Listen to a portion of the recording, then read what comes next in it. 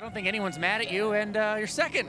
That's a good day at Martinsville. Not that we've seen anyways. There might be somebody running over here soon, but it was a good day at Martinsville. This is the best finish I've had here yet, and I was surprised. Qualifying 16th, the truck came to life in the race. We had a fast Carolina F-150, but just needed a little something more. You know, we got beat by the best of the business. He knows what he's doing here, and it was fun following him and seeing how he was pacing himself. You know, that's something I struggled with in the past, and being around him, I kind of took a few notes, and I think I can apply it. But anytime you can restart next to that guy, I try to log in my memory bank so I can try to just get him next time. So we'll see. Overall, a good, happy day. We got some momentum going, and we'll go into the next race, see if we can beat him next time. This is still a young race team, the 99 team. How do you explain the performance with you and your new crew chief, Matt Noyes?